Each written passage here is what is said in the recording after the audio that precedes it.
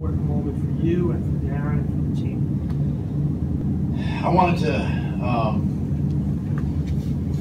to go over and just sort of say welcome back and congratulate him.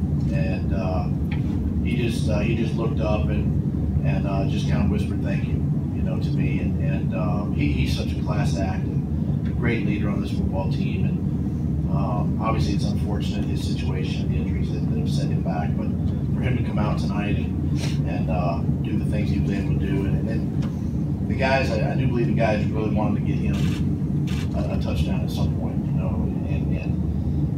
it's just, it meant a lot to him, but it meant a lot to the guys as well, and so I wanted him to know from my standpoint how much I appreciate him. In what way does he personify the resilience of the team?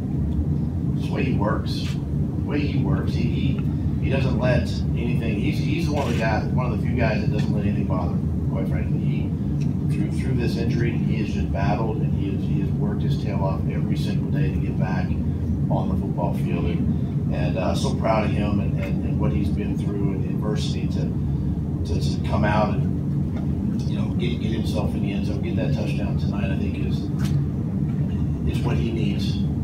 I think as an individual, that's what he needs. It kind of now will catapult him this next week and the remainder of our season, however many games that is. And